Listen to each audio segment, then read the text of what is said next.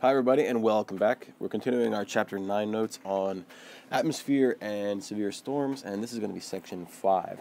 Now this one's going to be one of the longer ones, although I'll do my best to keep it as short as possible. But this deals with the actual types of storms themselves, and in the interest of time, I'm going to try to move quickly through some things that through some topics that we would otherwise be checking out through other means by way of either videos or discussion or diagrams or that kind of thing. So anyway, here we go. So anything we call hazardous weather consists of any one of these 7 or 8 different kinds of events. We've got thunderstorms, tornadoes, and hurricanes, and the hurricanes is actually going to have its own chapter dedicated to it, chapter 10. So we're not going to touch on that too terribly much this chapter. But blizzards, ice storms, we're going to look at a couple different types of mountain wind storms, all the way through heat waves and dust storms. So all these are hazardous primarily because of how much energy they release. And the energy can be used to do work on your house or even on you, and that's what we see as disasters. So thunderstorms, and one thing that's going to accompany this is the fact that you should have a diagram, I think, in your notes. It has 3 thunderstorm stages, and when we get to that point, we're actually going to sketch them out in accordance with a diagram that we have right here. So thunderstorms usually occur in regions that are warm, especially in the equatorial regions. We talked about how at the equator it's warm, so air is rising, and so we have the equatorial low pressure zone where air is rising up. When air rises, it condenses. And if it rises quickly enough, it turns into a thunderstorm and condenses into a pretty substantial downpour. So you need to have warm, humid air that is available to rise. All right. You need to have some sort of change in temperature so that when the air rises, it cools substantially. So that when it does rise up, it cools enough so that it will condense a lot all at once. And the updraft, that is when the air is rising up, it's got to force air pretty high up into the upper atmosphere, towards the top of the troposphere, right about to where the troposphere ends.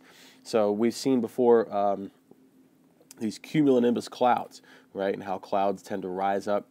Well, they kind of form kind of like this. So here's the ground right here, and they form as little piles, but then they build up and they build up and they eventually kind of flatten out into these flat-topped cumulonimbus clouds towards the top of the troposphere, and that's exactly what happens.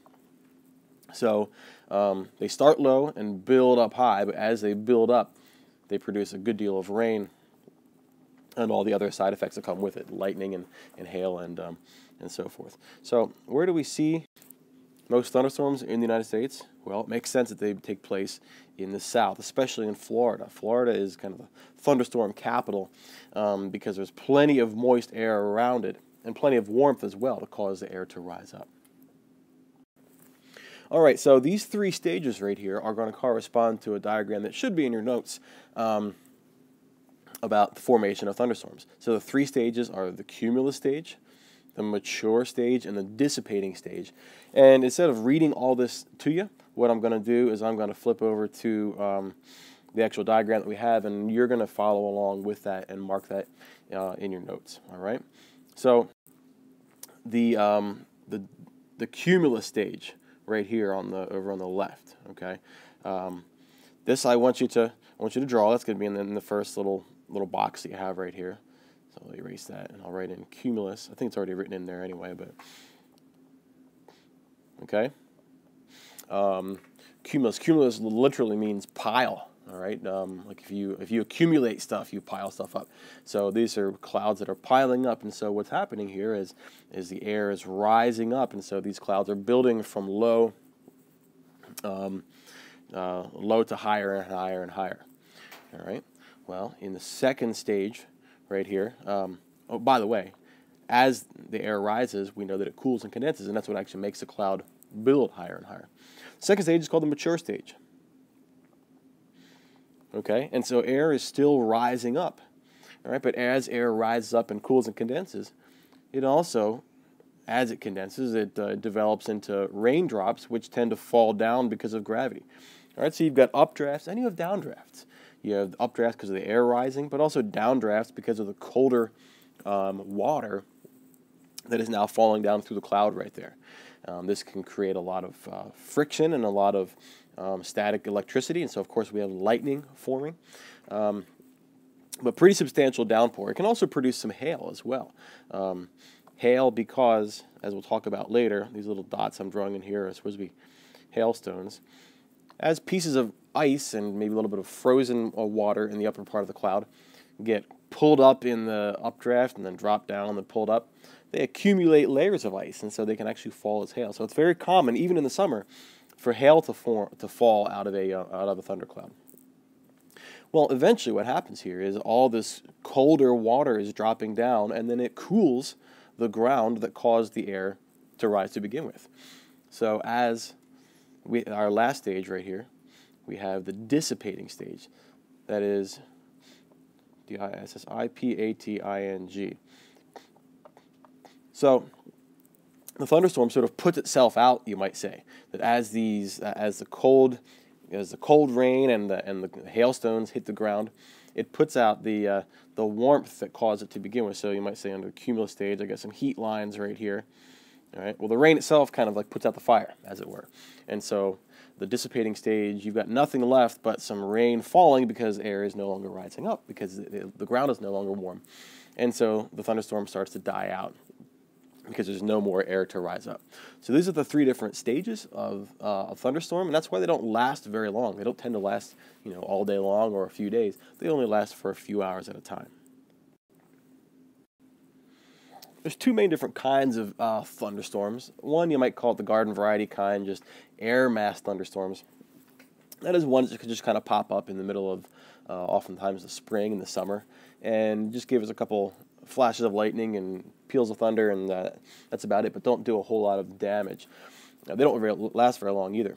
Severe thunderstorms are actually storm systems that can roll through and affect a pretty wide area and can also bring some more severe weather. Winds can be higher than usual. Of course, hailstones. You don't want to be caught outside in a hailstorm. I mean, it can be pretty painful. Hailstones can get pretty large. Also, tornadoes can be spawned out of severe thunderstorms. So all these are results of the more severe, more well-developed thundercloud that forms.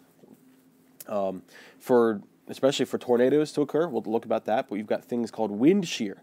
That is when winds are moving either in different directions, okay, or at different speeds at different levels, you've got some kind of rotation going on because you've got this, that's supposed to be a circular arrow right there, sorry, because you got some circular, is that a little better? A little bit better.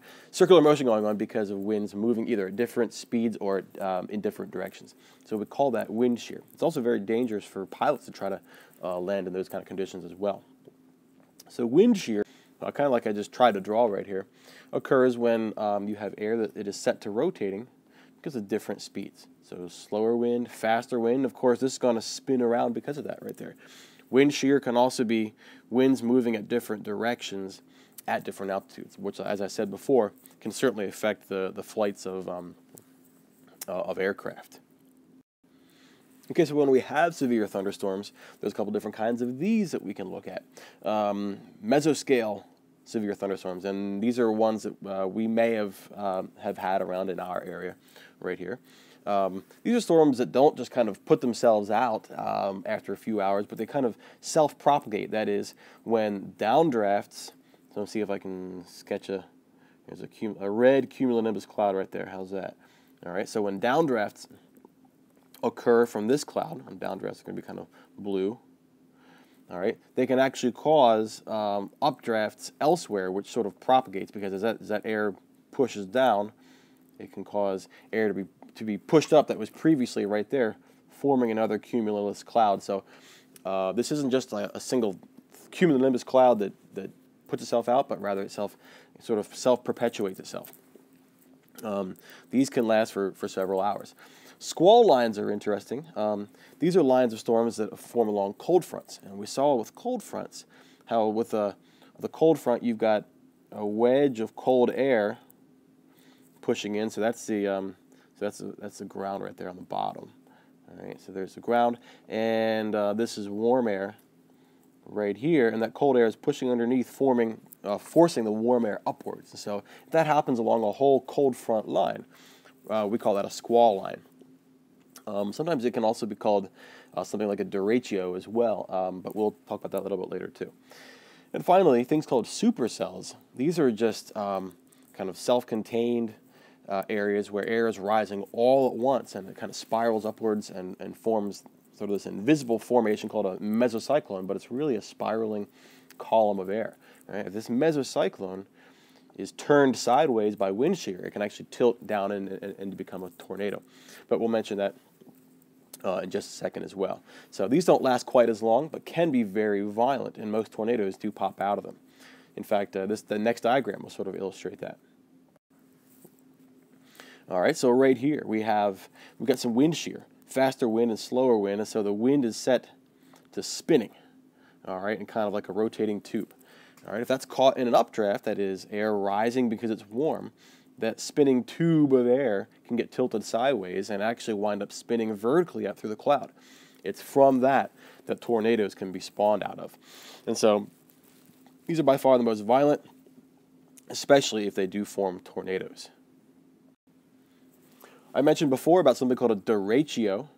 This is that word right there. That, I believe, is a Spanish word. I think it refers to a straight line or something. I think the word direct kind of comes from that word. But derecho, this is a line of thunderstorms, or a line of thunderclouds that just drop rain all at once. And so we have these things called downbursts. That as all this rain is dropping out of the sky all at once, it can produce some pretty high wind gusts. And so fallen trees, power outages, all these are results of things called downbursts. But these are just another variety of thunderstorm. So those are also microbursts as well, but they only really affect people that are in planes. Of course, everybody's familiar with lightning, and lightning is really nothing more than static electricity.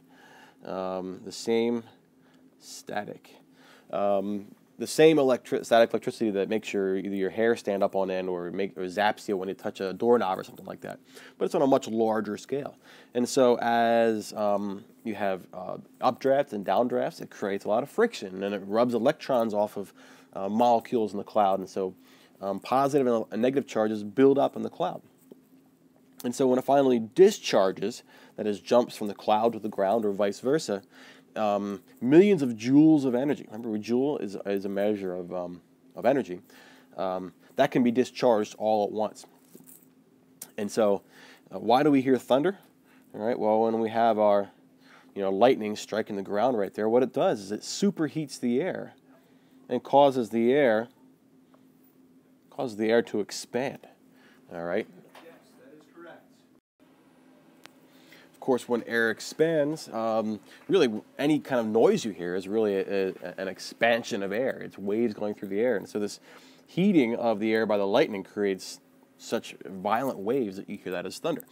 And of course, it travels at the speed of sound. And so depending on how far away you are from the lightning strike, you might hear a delay between seeing the lightning and hearing the thunder. But you certainly don't want to hear it too close to the flash, because that means the lightning struck a little bit too close to you. So we have another resource that will kind of take us through the finer details of lightning. One thing I do want to point out to you here is two things called leaders and streamers. And what happens is leaders are kind of these little feelers that come out, electrical feelers that come out from the cloud, and streamers are similarly oppositely charged feelers that extend up from the ground. And when they finally connect, it makes a pathway by which the lightning, the actual bolt that you see, the bright bolt that you see, connects the cloud and the ground. And so it can go cloud to ground, or ground to cloud. But this leader and streamer combination here has to connect first to make a pathway by which the spark can jump. About 100 people killed every year, and 300 more injured. So the lightning is certainly nothing to mess with. And like I said before, we have some resources where we can talk about the finer details of lightning, so I won't belabor that too much. Of course, here's some lightning right here. And so what we see, this full stroke, is a result of leaders from the cloud and streamers from the ground actually connecting, and then it jumps up all at once. So right here is kind of like an invisible leader that has taken place, and right here coming up from the tree is what we call a streamer. Once that connects, there you have your bolt right there. So that is thunderstorms and lightning. But also, other secondary effects of thunderstorms include hail as well. And hail people know to be ice pellets, and oftentimes are surprised when it's pointed out that it takes place mostly in the summer. Hail does not take place in the winter all that often, because it's formed a little bit differently. So, like I said before, as we have updrafts and downdrafts and thunderstorms. So here we got a big cumulonimbus cloud right here.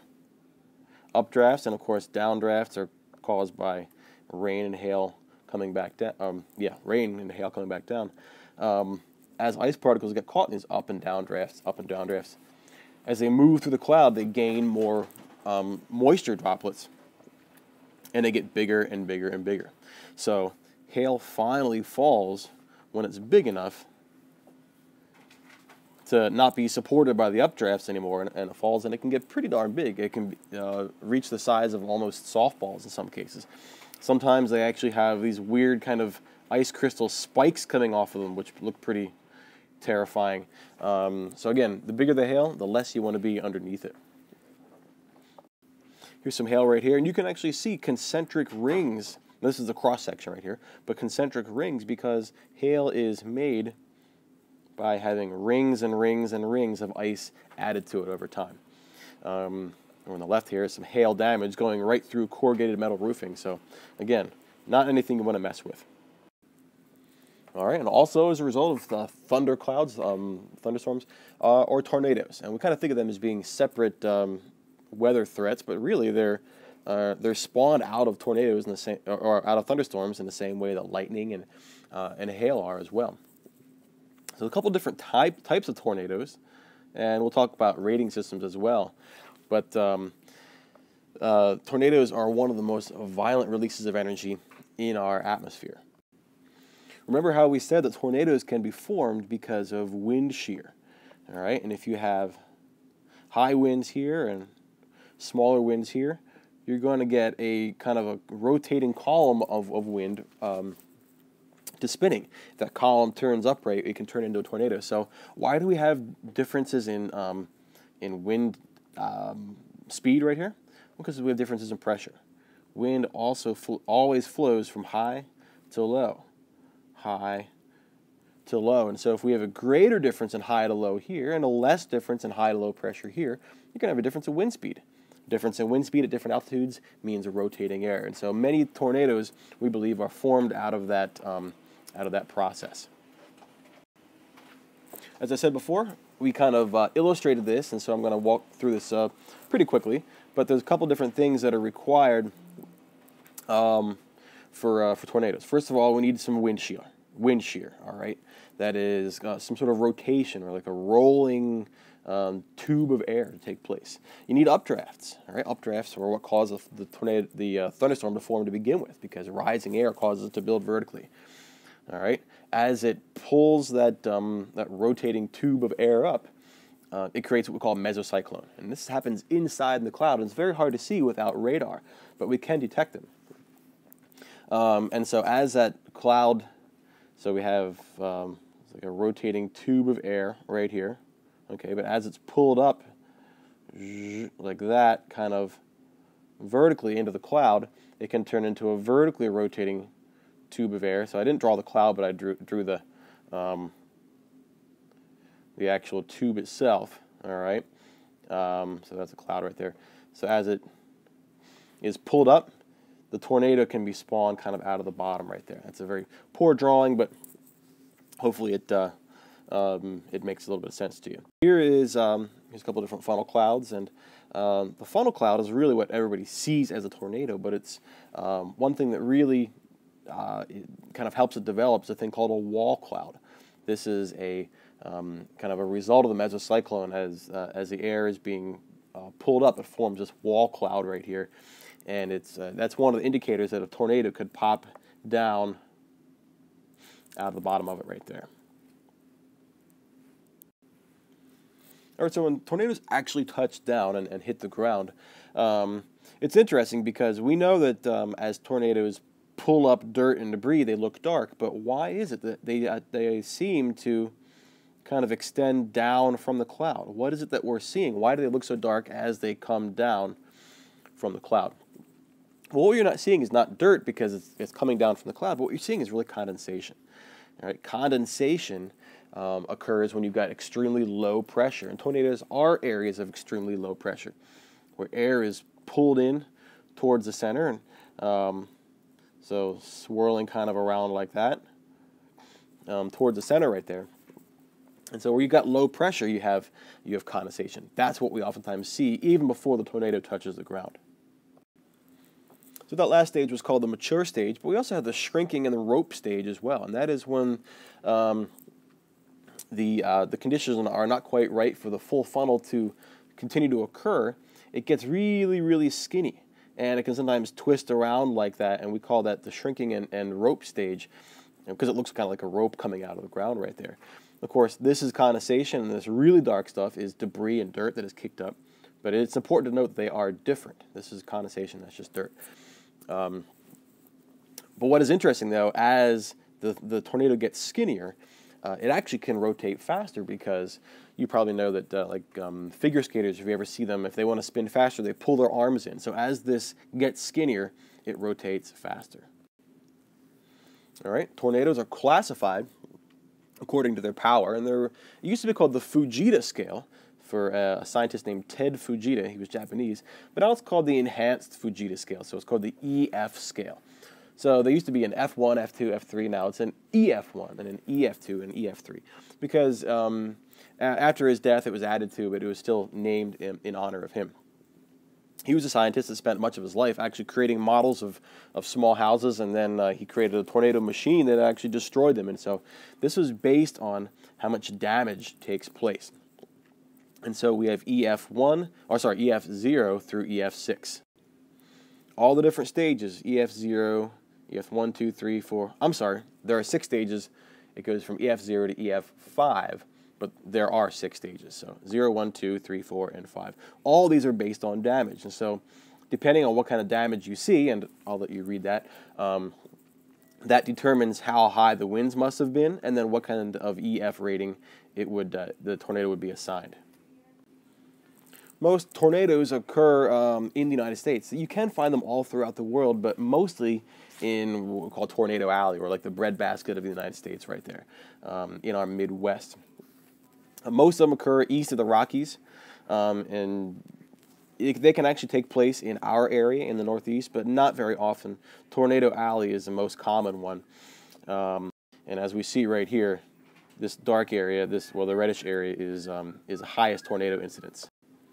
A tornado that forms over the water forms similarly, but we call it a water spout, and it tends to be a little bit more serene looking because it's not pulling up all kinds of debris, it's just pulling up water. But these are very ropey looking, like dissipating stages. They don't usually last quite as long as full-blown tornadoes. So any kind of tornado over the water is called a water spout.